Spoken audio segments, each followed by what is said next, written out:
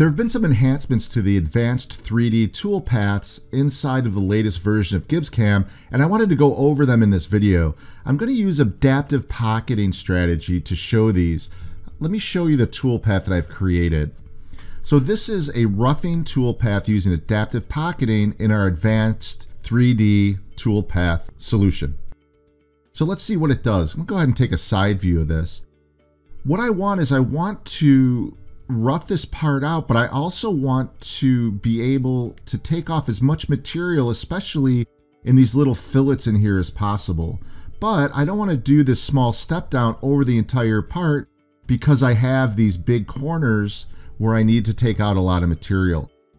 What advanced pocketing does is, let me go ahead and show you a tool simulation of this. Advanced pocketing takes those big cuts, those big Z steps, and then where there's material left over where it can fit, it comes up and does a smaller step only in the areas where it can hit that material. Let me back this up. It goes down, actually in this instance going down 200 thousandths.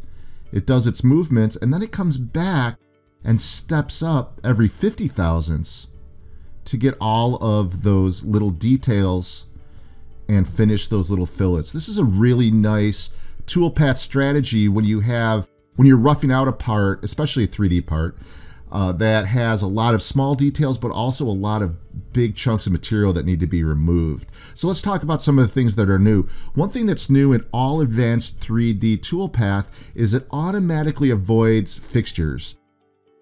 All of the red solids in this, I have told GibbsCAM are fixtures. If I right mouse button click and I hit body type, you can see that I have fixture. The latest version of GibbsCAM will automatically avoid those fixtures when calculating the toolpaths.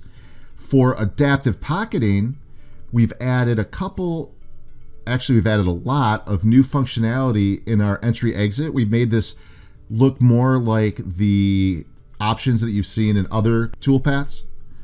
Also in our options, we've made a lot of additions, link with high feed rates, depth first, things like that with adaptive pocketing. So if you have any questions about adaptive pocketing or the latest version of GibbsCAM at all, please reach out to your local reseller or give GibbsCAM technical support a call. Thank you.